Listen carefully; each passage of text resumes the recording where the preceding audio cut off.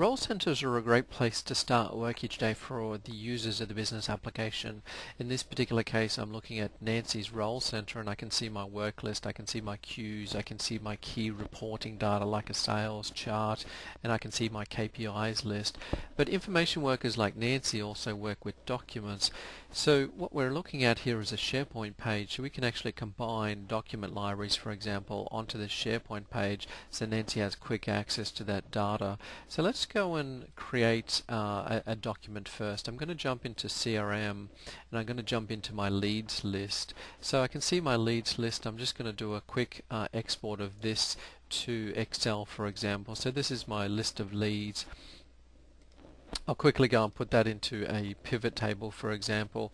This gives me the ability to give a quick status overview of the customers that I have on my leads, or the prospects that I have on leads. So this gives me a quick sort of status information.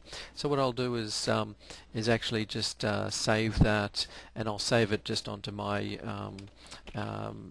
documents here. So I'll just call that sales leads. So that's my spreadsheet created.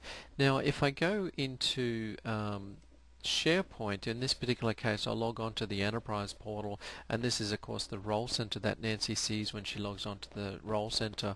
I'll just go up to my site actions here.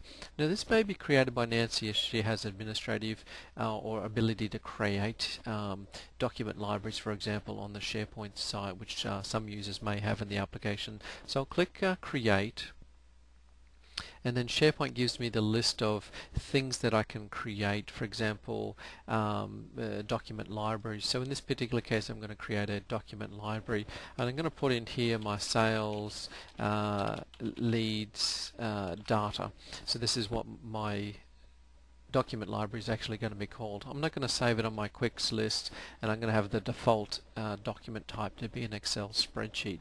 So when I save this, when I go create, this is actually the document library created, and I can go and upload documents into this. So what I can do is directly from Excel go and save this spreadsheet to my document library. So if I go up to Excel, do a save as an Excel workbook, what you'll see in the address bar is that I can actually type in my website, or I could actually have a hyperlink there to that website. So I'll type this, which will be my website up there, and I'll just browse to it, and you'll see it'll give me my site content, in which case I get my sales leads data. So this is the document library, which is the Excel document library in this particular case, which is what I created earlier. So I'm just going to save my lead spreadsheet up there, and I'm going to call it April 01, for example.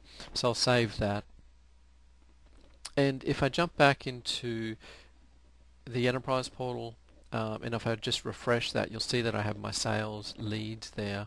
Now what I might want to do is actually put this on my role center so that I don't have to navigate to that. So if I go back to my home here, in this particular case Nancy, this will be my role center.